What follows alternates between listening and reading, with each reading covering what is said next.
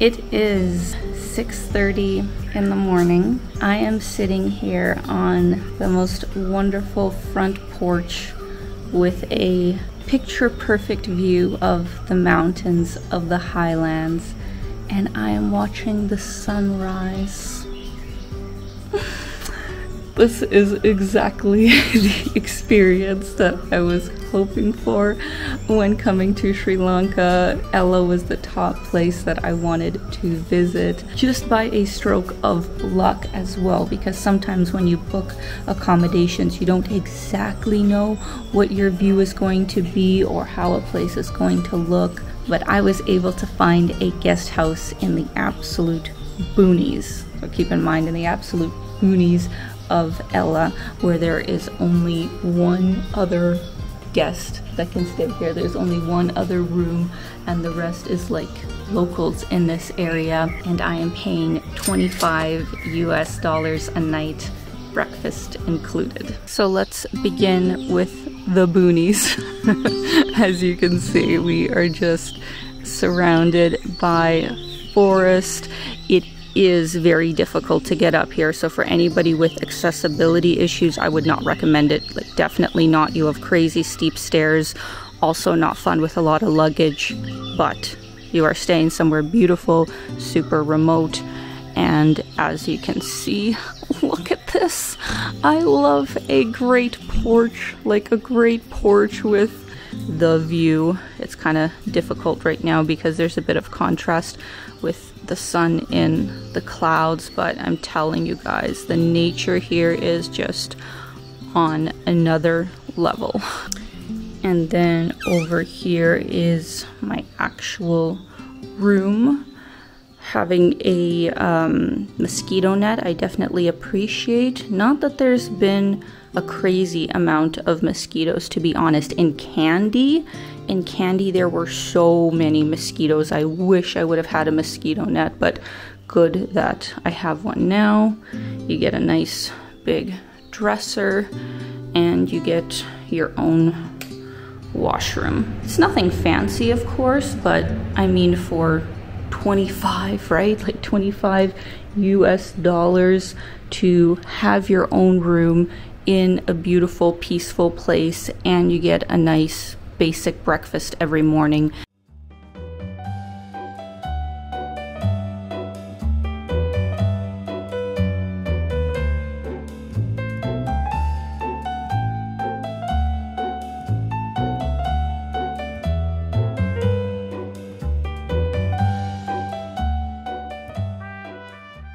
We are officially in civilization, my friends. We are in the heart of Ella town, but be warned, it really is only like a 2-kilometer stretch at most. That is the whole town. Thankfully, it does have a lot going on. There are a lot of great restaurant, cafe, store options, and this is also the place that you can go to get a tuk-tuk tour, like the one that I'll be doing tomorrow, but I actually booked mine on Airbnb Experiences, so I'll link that for anybody interested. But yeah, I just wanted to give you guys a little tour of the town site so you have an idea of what it's like in the boonies and then what it's like in town.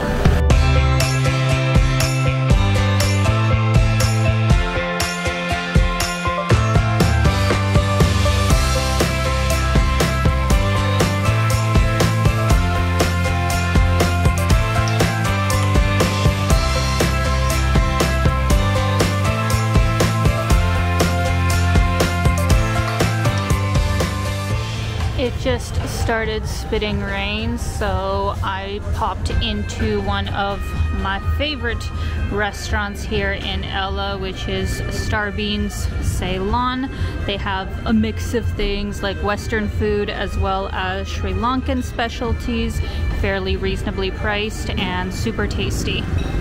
Now, one last note that I wanted to give you guys about staying in Ella town is that it is at least maybe 30% more expensive than in the boonies for the same thing. I would say that the average good mid-range hotel right in town is going to be at least 50 to 60 US dollars, and personally I would not recommend the budget options here from the reviews that I read, which is why also I stayed in the boonies. You can expect that food is going to be more expensive than in Kandy or even Colombo, honestly, from my experience, as well as the tuk-tuks, because there is no Uber here and they can technically charge whatever they want. Sure, it's still not crazy high rates, but one of the reasons that I booked on Airbnb experiences is because you have a set price. I don't have to negotiate with anybody on the street, and the guy also had really good reviews, whereas here you're kind of taking a chance with any random person you come up to. So to each their own, depends what you're looking for, but just wanted to give you guys that heads up if you are thinking of staying in town. But with no further ado, let's get into tomorrow's adventure.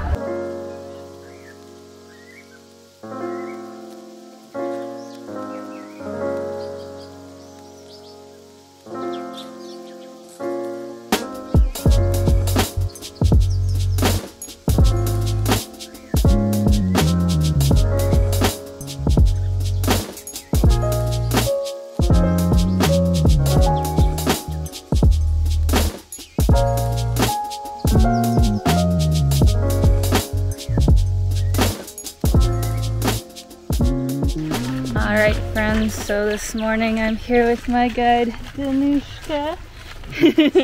He's gonna be showing us around Ella today, and we're starting with Little Adams Peak hike. And it's like a beautiful view of Ella Gap, right? That was kind of what was written. Is it a difficult hike? No, it's just like a 20-minute hike. Oh, that's not bad. To go to up, we have like a stairs. Yeah. So it's very easy. Okay, perfect.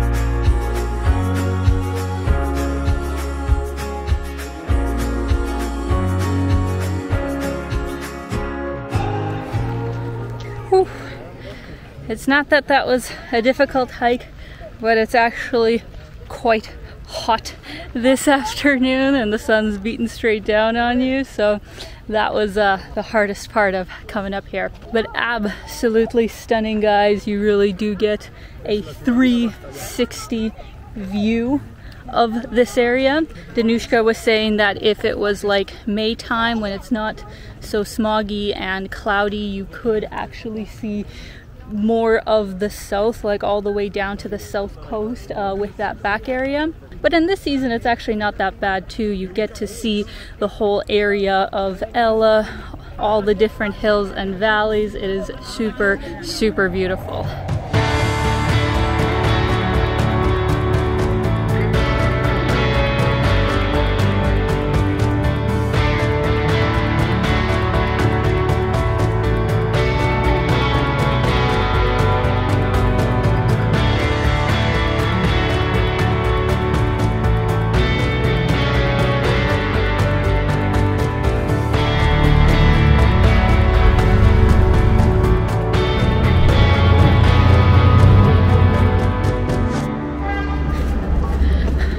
Alright guys, we just got to the 9 Arches Bridge and the train is just about to get here.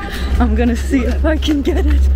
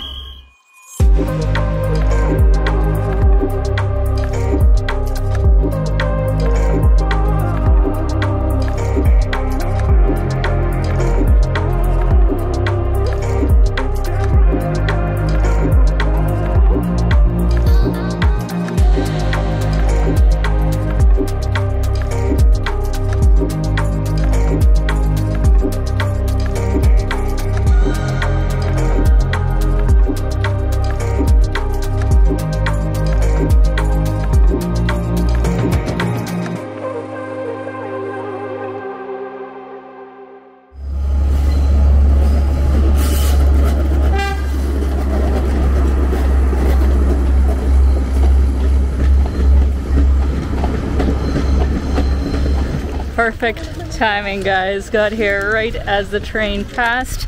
And you said there's another one coming in about half an hour, yeah? But to be fair, guys, there are so many tourists here. This is, of course, one of the top attractions of Ella. And this is a colonial era bridge, right? Like built by the British. Built by British in finished by 1921. Yeah. And totally invested by British government from Colombo to Badula railway track. And you said it was made with no iron. Yeah, so this is something special. So this bridge made without any iron. So normally if we are making some building inside the concrete, we need to put some concrete like iron. Yeah. But there's no any iron, just like bricks, concrete bricks and cement. Yeah. It's pretty impressive, and it is in the most stunning area.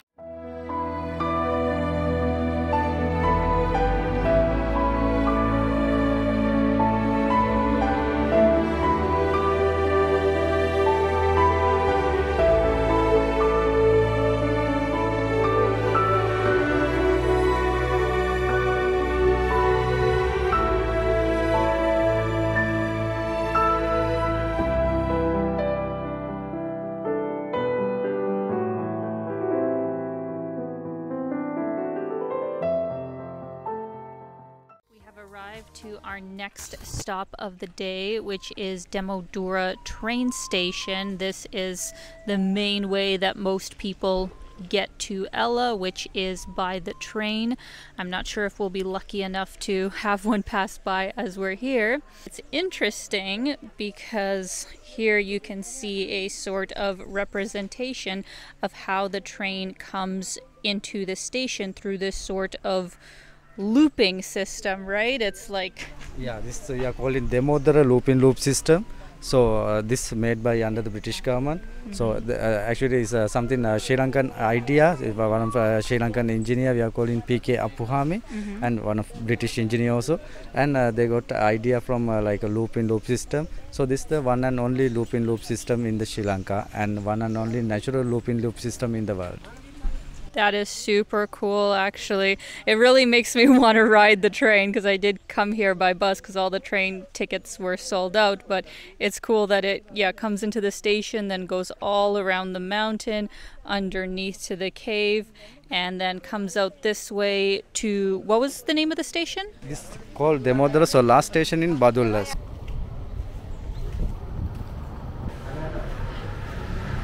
So here we are in a local bakery shop. What did you say the name of this one was? Local name Wadi. Wadi. Yeah. And what is it exactly? So that's made from dal. Yeah. So we need to grind the dal and we need to add the curry leaves and like a salt and everything. And we need to fry it. Cool. So like Arabic falafel. Nice. And then we're also going to try the fish bun. Interesting. Alright, we got our fish bun and wadi, yeah? Wadi. Wade. Wade. Alright, taste test of my first wade.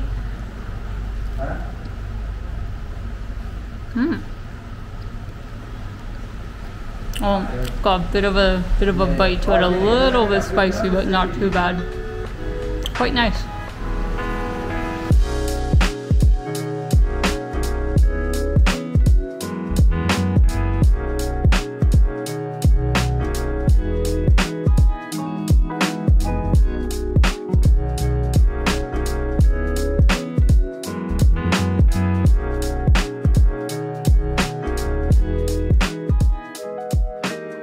Alright friends, I just got to Ravana Falls. Danushka is waiting in the tuk-tuk because there are so many monkeys here and I have some, loose extra stuff that they would probably be very happy to get a hold of, so he's gonna stand guard. But we stopped here because this is absolutely some of the most stunning waterfalls I have ever seen. Ravana is the tallest waterfalls in all of Ella, and it is just so majestic. I don't think you can swim in these. I don't see anybody swimming in these, but maybe you can at the bottom. But Danushka said that he knows of another waterfall that doesn't have the big crowds that, of course, this place does. So we are going to head there and have a little swim.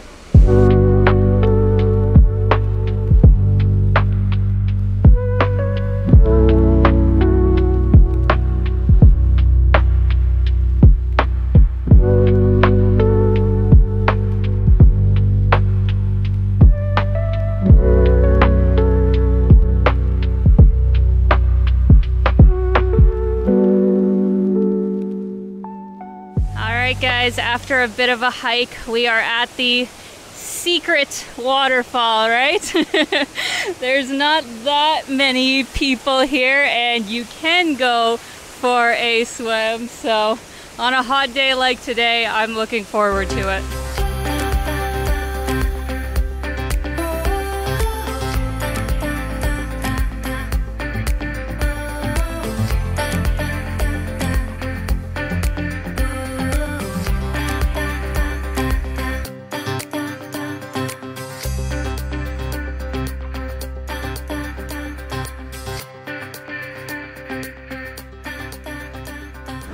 We have arrived to our slightly late lunch, but we are going to be eating at a very local place that I think is going to have a lot of curries, probably rice, and sambal.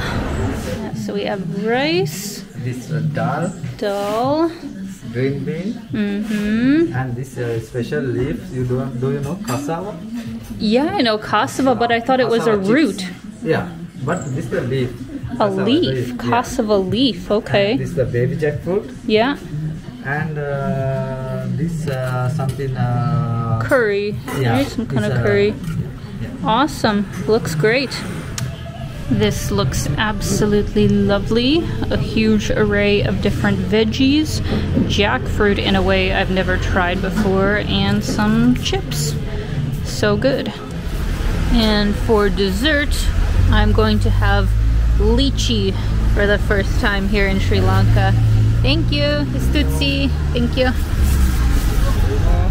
The skin like this. Okay. Fabulous. So Nice. then you will get the peach. Yeah. Then you can Taste test. Very good. Perfect.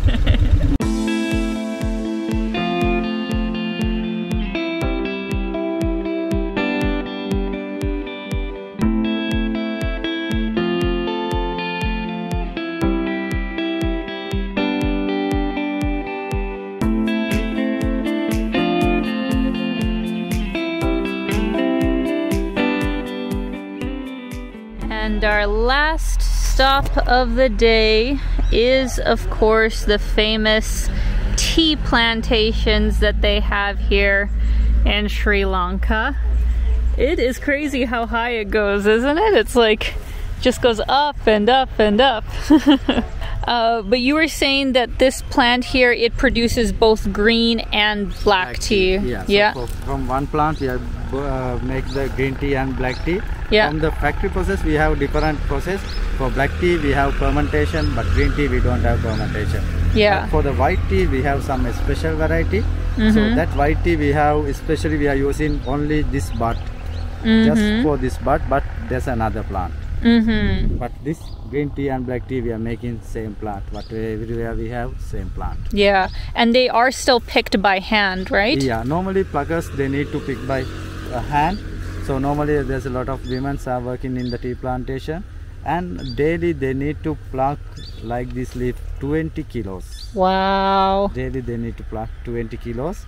Not in one time, they need to pluck like 5 kilos, then they need to go to like a handover time, then again they need to come, again they need to pluck 20 kilos, then they will get the salary for day. That's crazy. But yeah, if you are a tea lover, this is where you come.